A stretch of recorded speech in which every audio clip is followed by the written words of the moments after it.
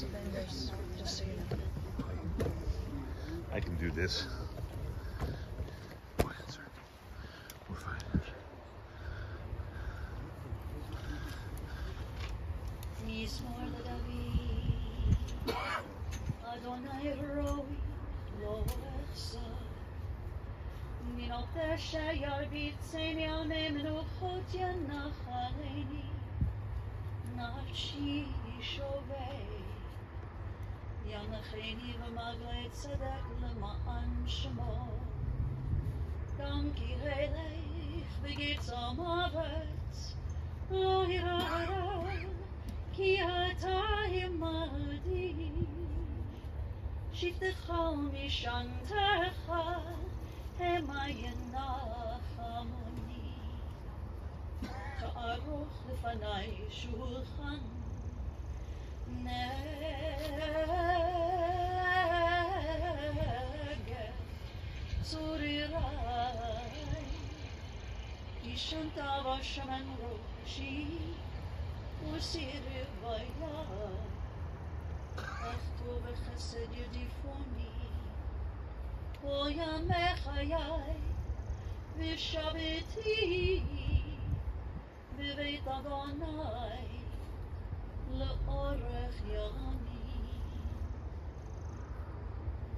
Chanted for you the words of our 23rd Psalm. As we seek comfort and peace, shalom, we often turn to the psalmist. And I invite you to recite these words with me now, if you wish at this time. The Lord is my shepherd, I shall not want. He maketh me to lie down in green pastures. He leadeth me beside the still waters. He restoreth my soul. He guideth me in straight paths for his name's sake. Yea, though I walk through the valley of the shadow of death, I will fear no evil, for thou art with me. Thy rod and thy staff, they comfort me. Thou preparest a table before me in the presence of mine enemies. Thou hast anointed my head with oil. My cup runneth over. Surely goodness and mercy shall follow me all the days of my life, and I shall dwell of the Lord forever. In the rising of the sun and in its going down, we remember her. In the blowing of the wind and in the chill of winter, we will remember her. In the opening buds and in the rebirth of spring, we will remember her. In the blueness of sky and in the warmth of summer, we will remember her. In the rustling of leaves and in the beauty of autumn, we will remember her. Beginning of the year, and when it ends, we will remember her. When we are weary and in need of strength, we will remember her. And when we are lost and sick at heart, we will remember her.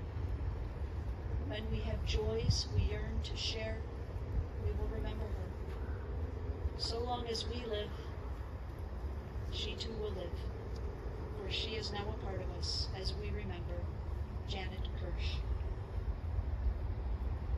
To her children, to Laura and Brian, and also to Scott and Leslie, to her brothers-in-law and sisters-in-law, to Elroy and Dee, Omi and Andy, Marla, and to her grandchildren, to Emily and Alex, Hillary and Adam, Ben, Tyler, and Macy, to her nieces and nephews, to Ronnie, David, Amy, Robert, Wendy, Matt, Francie, and Adam, and to all the members of the family, to so many dear, cherished friends. We've come together today to remember, but also to celebrate the life of your beloved Jan. We are taught that birth is a beginning and death a destination, and life is a journey, from childhood to maturity and from youth to age.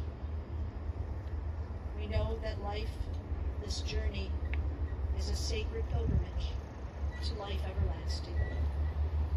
And today we are here to discuss and to learn more about Jan's journey, a journey that began right here in Cleveland. She was born on September 23rd, 1932 to Abe and Gertrude Schickler, and she was the oldest of the 3 Schickler children. together with her brothers, Kenny and Harold, both of blessed memory. She grew up during some of the most challenging years in our nation's history. Her brothers, both athletes, would include their sis as they would play baseball and other sports with her, Kenny dubbing his sister and her athletic abilities as the sneaky little lefty. Jan, Kenny, and Harold were extremely close, both in their youth and teen years, but especially throughout their adult years. She was a serious student. She took great pride in her academic achievements. She knew solid her state capitals and all the U.S. presidents, and she was always sharp when it came to spelling and understanding the definition of words. As her son-in-law Scott explained to me, Jan could have been anything. She could have done anything and been anything had she been born at a different time and had other opportunities been available. Scott, you said that she could have done anything. Now, following Jan's graduation from John Adams High School, she worked briefly as a legal secretary. Many years ago, 10 years ago, we gathered here at this very spot. And prior to meeting at this spot, I met with Jan and her children and her family. And in her own words, she told me about how she first met a young man who would become quite important in her life. Here's what Jan told me 10 years ago. She said that at John Adams High School, Mitch was on both the football and the wrestling teams. And one of the highlights of the high school football season was the football awards banquet. And so when Mitch was in 10th grade, he asked a young lady, a classmate of his, to accompany him as his date to the football banquet. And that young lady was Jan Schickler. They went out again on New Year's Eve, 1948 to 49. And after that evening, neither Jan nor Mitch desired to date anyone else. Jan shared with me and reminded her family that they were high school sweethearts, and they were certainly meant for each other, what we might call each other's beshert. She said to me, and I'm quoting her, "He was my one and only." After high school, Mitch went on to study at The Ohio State University for 1 year and then spent the next 3 years at Kent State University. And in 1954, Mitch's last year at Kent, he and Jan were married at Community Temple by Rabbi Jack Herman. Jan shared with me that as a couple, they just loved spending time together. They loved dancing. They were especially good when it came to doing the jitterbug. And they just loved to be on the dance floor together, and they were known as an exquisite dancing couple. Jan also told me that they were an athletic couple. They enjoyed roller skating, skiing, tennis, and she told me that for over 30 years, she and her beloved Mitch played tennis with a group that was simply known as the Tennis Club. These tennis club friends were friends not just on the court, but beyond the court. Jan and Mitch would socialize and enjoy these tennis club friends, and they had many circles of friends. They were blessed with so many good and loyal friends, and Jan said that with some of these friends, they would even vacation. And then, of course, we know that for Jan and Mitch, the highlight, one of the many highlights, but of course a highlight of their married life together, their 57 years together, was when you two, Laura and Brian, when you entered into the world. Your mom and your dad's world became all the more complete. And then when you blessed them with beautiful grandchildren, their world began to grow even more richer and more blessed.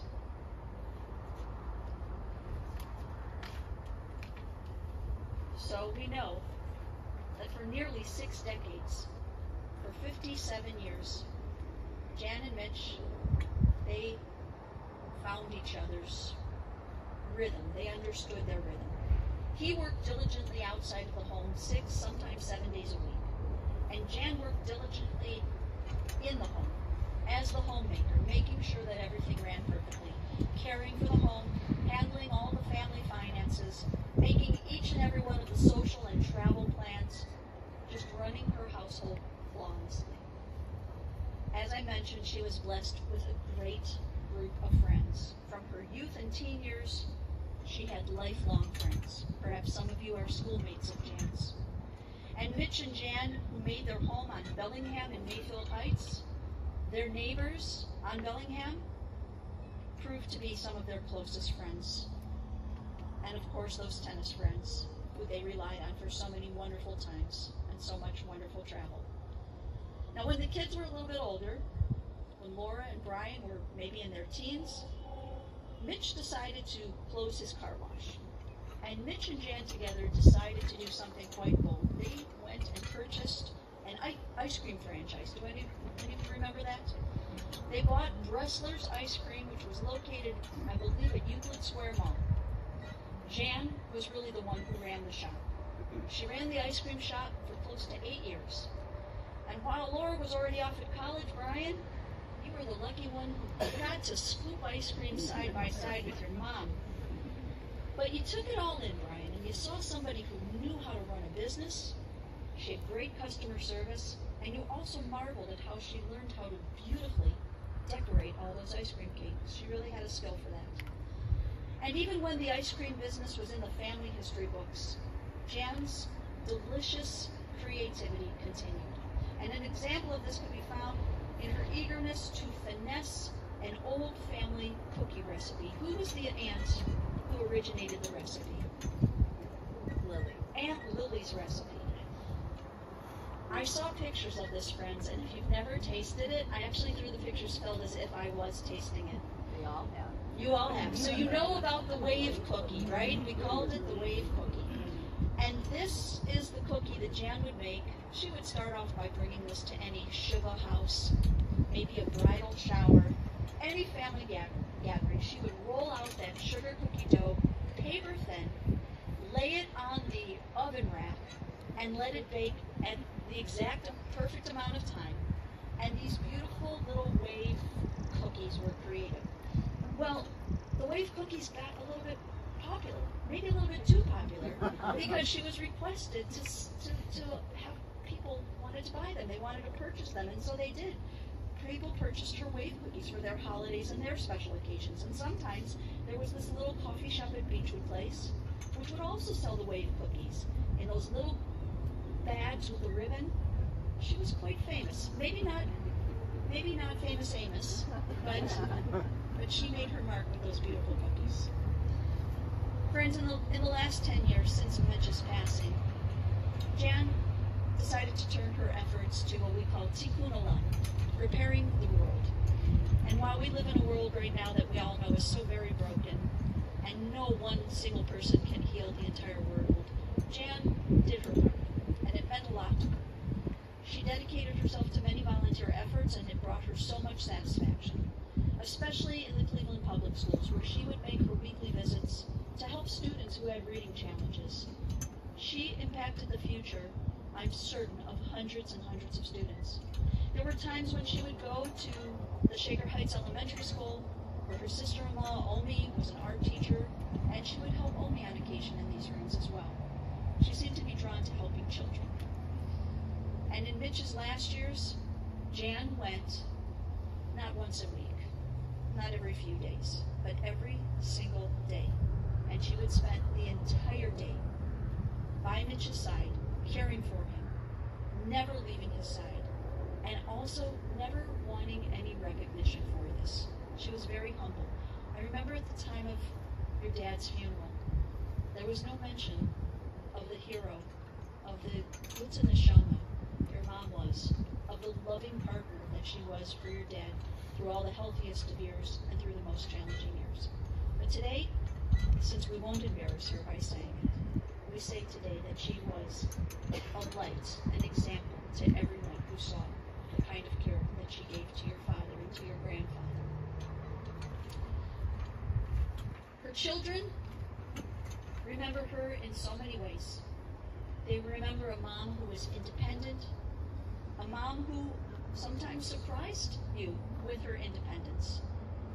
And she surprised you by oftentimes stepping out of what you thought was her comfort zone. She was brave in her own special way. She had her own way of doing things. She was incredibly label each serving dish. She had place settings with everyone's name. She set a beautiful, a perfect table. And each dish was made according to a specific annotated recipe, all in her beautiful handwriting. When she was 50 years old, she decided to take up swimming at the JCC. She never learned as a child, and she was always afraid of the water, again, stepping out of that comfort zone. And so she learned to swim. And well into her 80s, she enjoyed the exercise classes that were offered where she lived. She had notes and organizing tools for every occasion, whether it was the notes for the babysitters, the phone numbers, what the name of the theater or the restaurant where mom and dad were, all the directions for the police and fire station, the nearest aunt or uncle. She took care of everything. And she took beautiful care of herself. No matter what, she always looked put together. Her hair, her makeup, her clothes, all perfect. She had great taste, and it was very important to her to always look like she was ready to take on the day. Her children said that without a doubt, Mom lived to take care of her family. In her younger years, she helped raise Kenny and Harold. And as the years went on, there's a lot of people here, especially children and grandchildren, who were the recipients of articles that she would clip from the plain dealer, sometimes to the children about the dangers of smoking, sometimes articles to Laura and Leslie about gardening or homemaking, sometimes articles for the children to read about raising children. Of course, there were recipes. And there were also articles that she would send to Brian and Scott as well about running a business or making cabinets. She did this all from a place of love. Laura and Brian, I'm going to read exactly what you wrote. Laura said, Mom always put our needs first, and there was always breakfast when we woke up. She packed lunches, ready to go. Snacks after school and dinner when Dad got home. She never missed a chance to make things a little better, a little more perfect. And she wanted my life, or our lives, to be as full and wonderful as possible. She said, we went on to say it wasn't always easy, but Mom taught me how to create a loving home. And when I take up dinner for my family, it's as if Mom is with me, making sure that it all comes out just right. And Brian, you said that Mom always put so much care into everything she did. Every few weeks when I would help her set up for Mahjong, everything from the chairs to the teacups, it had to be placed just so. It drove me a little crazy, said Brian. But when I look at my successes, I realize that getting each detail just so is exactly why things have worked out so well for my business and for all of my hobbies. Her children continue to share that Mom was a caregiver, and we all know that. We understand it, and those of you who knew her so well saw it. The children wrote that everyone in Mom's life got what was taken care of, that she made sure of it. And when Mitch got sick, Mom spent every day with him. The staff at Montefiore knew Mom was in charge. You said when she came down the hall, everybody cleared out of the way. They knew not to get in her way. And years later, you said that the rabbi remembered her and left a nice note when he came to see her towards the end. The grandchildren could share hours and hours of stories about life with their grandma. But I'll share this with you. Hillary, you recalled your 10th birthday when Grandma took you to Great Lakes Mall for a girls' day out. Now, for Grandma and Hillary, a girls' day out meant two completely different things. Hillary might have been a little bit more of a tomboy, and a girls' day out for her meant having fun running around the park. But for Grandma, this meant taking Hillary shopping and having a lovely ladies' lunch. And when Hillary and Tyler would sleep over Grandma's, they remember that she always had an itinerary. It wasn't just a free-for-all. The meals were planned, even the bedtime book was planned, visits to the art museum, time at the park. Grandma always had a plan. And Tyler, who at home somehow got away with eating every sugary cereal imagined. I think Captain Crunch was one of the favorites. But when he would go to Grandma's house, she would only allow him Raisin Bran. She was definitely more health conscious than Tyler's parents, but I'm told that to this day, his favorite cereal is Raisin Bran. Emily remembers sitting on the kitchen floor with Grandma at a very early learning the alphabet with those magnetic alphabet letters. Remember those little letters we would stick on the refrigerator? Well, Emily has memories of this, learning the alphabet with her grandmother, and she remembers Grandma making doodle ring lunches, which consisted of carefully cut strips of cheese, of salami, and of assorted fruits and veggies. And no wonder Emily loves making charcuterie trays for her and Alex and all of their friends. And Emily, in these last few years, Grandma would get so excited to talk with you on the phone and hear all about life's details and everything you were doing in life. And Ben remembers Grandma visiting Baltimore. She would always bring the dog, Rufus, a giant rawhide bone, so Rufus also liked Grandma. Ben remembers playing the marble game with Grandma, how much fun it was, and how she had those instructions neatly written out in case somebody forgot the rules or somebody else, usually Papa, tried to cheat. And Grandma's the one who came up with Ben's nickname, Butchie Boy, because Benjamin, she thought, was too big of a name for such a cute little baby. And we think that maybe Grandma could see into the future because Butchie Boy became a professional butcher.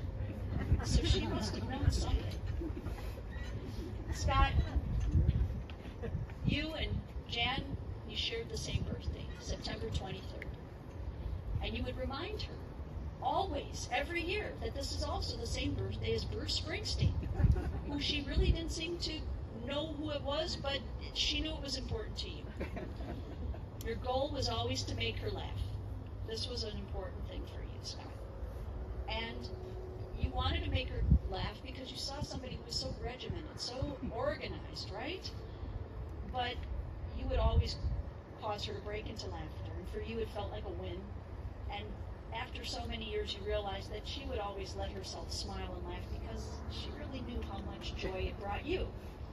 But Scott, you won her over, and part of the reason you won her over is not just because of your sweetness, because she also knew how much you love and adore Laura. And Leslie, you saw a mother-in-law who was really more of another mother.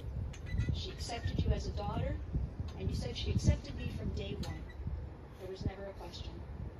You described her as loving and meticulous, so we decided to call it lovingly meticulous. You knew her as someone who was always supportive, and while you were certainly close with her over all those years, it was really in the more recent years and months that you developed a new appreciation for each other, a new kind of friendship and a new kind of love. Because you were the one being in town, there were so many visits that you shared with her at the nursing home.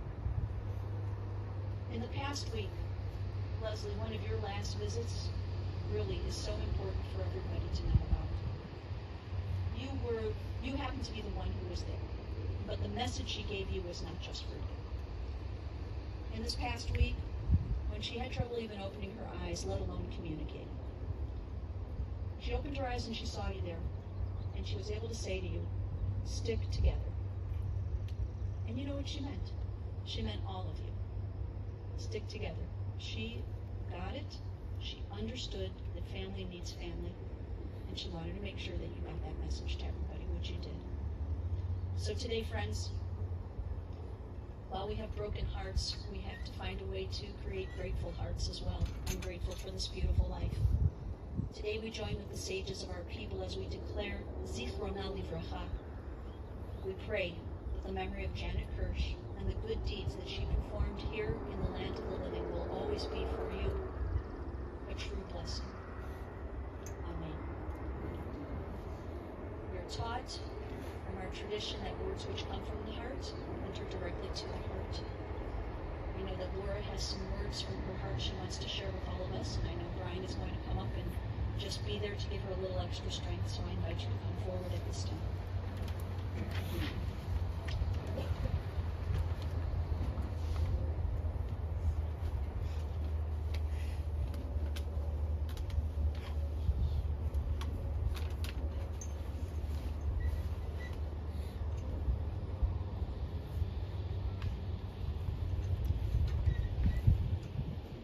Thank you all so much for being here.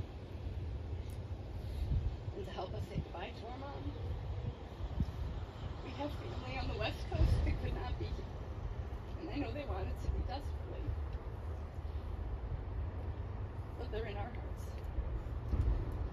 You've heard lots of anecdotes and memories and funny stories and some of Mom's quirks. You've heard about what an amazing homemaker she was and how much she loved her family and friends. For the last few weeks, she was declining, becoming completely unresponsive, sleeping a lot and eating very little. I arrived here last Tuesday, and since then, Brian, Leslie, and I took turns sitting with her all day and all night. On Saturday, around 1 o'clock, she opened her eyes wide, and she looked directly at me and Brian. We quickly started speaking, and she was responding by blinking. She couldn't speak nor move, but each time we mentioned one of her grandchildren's names, she blinked her eyes. I told her we were all healthy and happy, which is all she really wanted. I was able to put Elroy and Omi and Emily on speakerphone and let them talk to her. She blinked her eyes and her face turned flushed when she heard their voices. For close to 3 hours, we talked about fun family vacations, fond memories, and cherished pets. Mom left us knowing, in no uncertain terms, she did exactly what she set out to do. She raised 2 great kids, who then in turn raised 2 families who we're so proud of. And we know that her love will live on in all of us.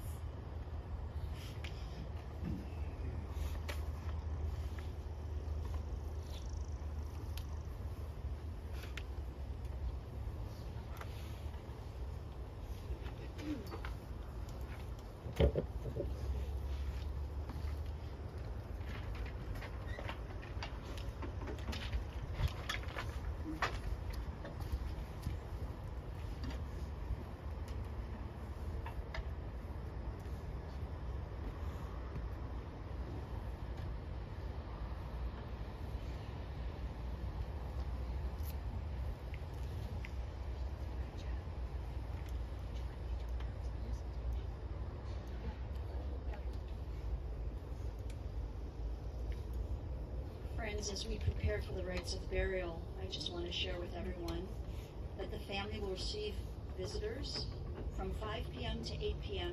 today only at the Kursh residence at 12345 Summerwood Drive, which is in Concord or Painesville.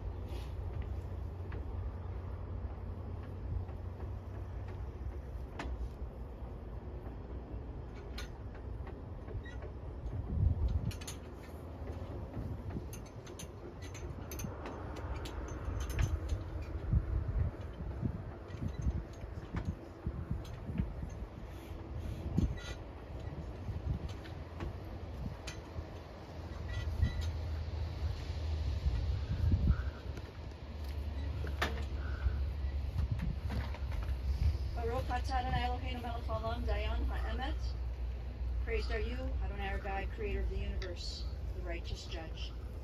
Adonai natan v'Adonai lakach, yehi shem Adonai mevarach. God has given, now God has taken away. Still we bless the name of God.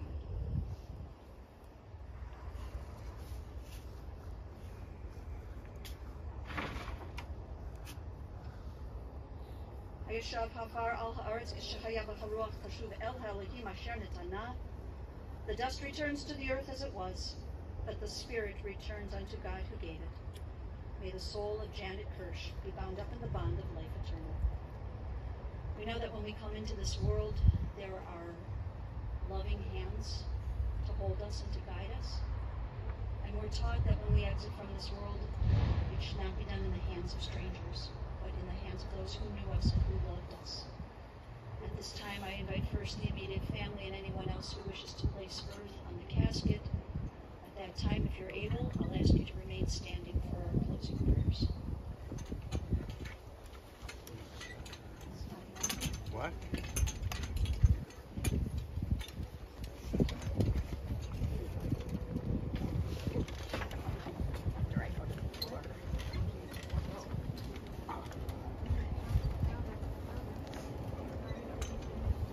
Friends, also after the closing prayers, if you wish to place earth at that time, that would be absolutely fine.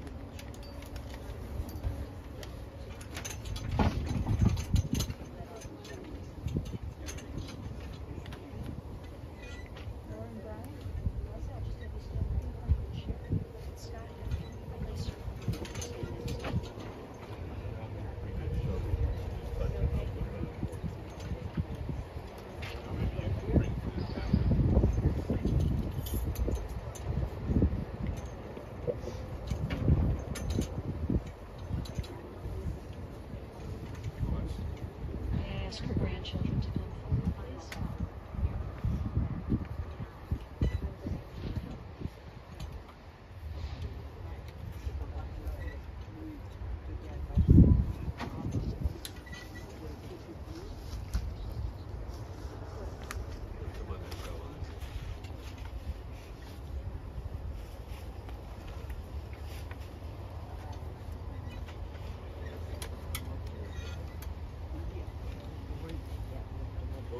Go slow, there's no hurry.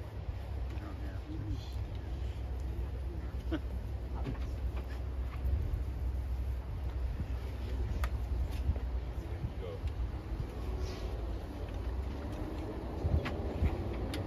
Yeah, you're okay. Just a ways down. Just a ways down. There you are.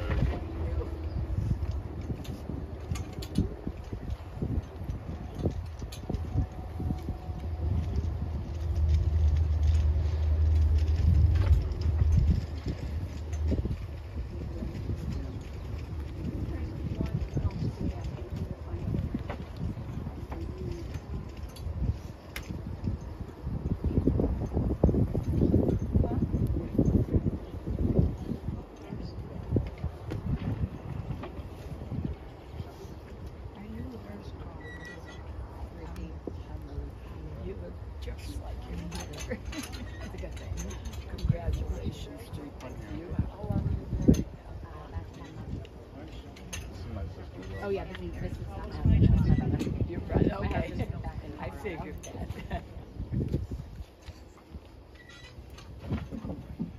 Right back into the... Go slow.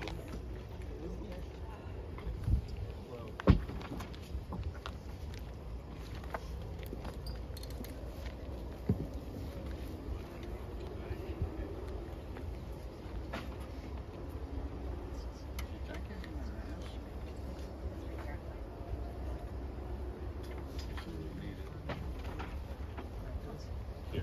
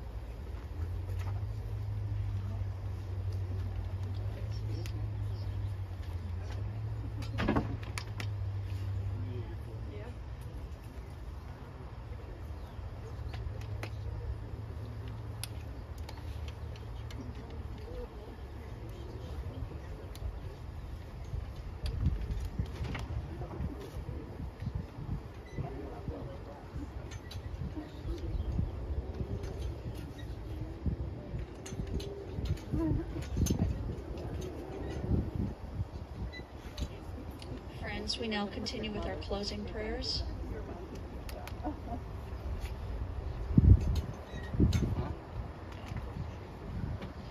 For anyone else who wishes to place earth, we will have a moment for you to do that after we say the Kaddish.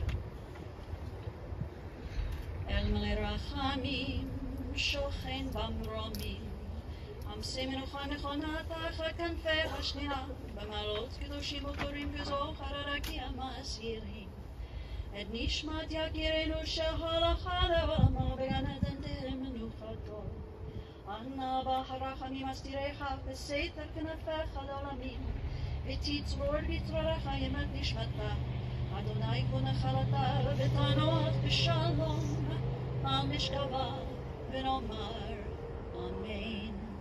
O merciful God who dwells on high, who is full of compassion, grant perfect rest beneath the shelter of your divine presence among the holy and pure, who shine as the brightness of the firmament, and to our dear departed Jan, who has gone out to her eternal home. May her soul be bound up in the bonds of eternal life, and grant that her memory inspire everyone who knows her to noble and consecrated living. And to this we say, Amen. Friends, we turn now to the words of the Kaddish, and we recite together. Yitzgadal, v'yitzgadash, shemei rabbah, v'yalma, tivra, chirutei, v'yamlich, malchutei, v'chayecho, v'yamecho, v'chayei dechol beit Yisrael, v'agala, v'bizman, kariv, v'yimru. Amen. Shemei rabbah, nevarach, lo'olam, olamei, almaya. Yitzbarach, v'yishlabach, v'yitzba'ar, v'yitzromam, v'yitzaseh, v'yitzadar, v'yitzaleh, v'yitzalav, Shmei Tekudasha, Barichu, Le'ela min kol birchata v'shirata, tushvechata v'nechamata, da'amiran v'yalma v'yimru. Amen. Yehei shlama rabba min shemaya, v'chayim aleinu v'yal kol Yisrael v'yimru. Amen. Osei shalom v'mrama, huya asei shalom, aleinu v'yal kol Yisrael v'yimru.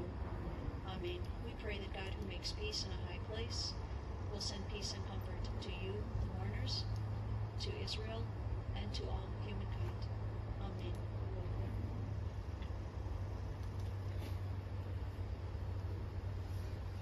If anyone wishes an opportunity, did not have an opportunity to place some earth, that will be able to come up shortly and place some earth within the grave. Just want to remind everybody the family is receiving at 5 o'clock, right? At 5 o'clock. They went a little bit of time, but grew up at 5 o'clock to come back to the house. What we're going to do is escort our family when they're ready to depart the gravesite. Escort them back to their cars. Services at this time, folks, are concluded.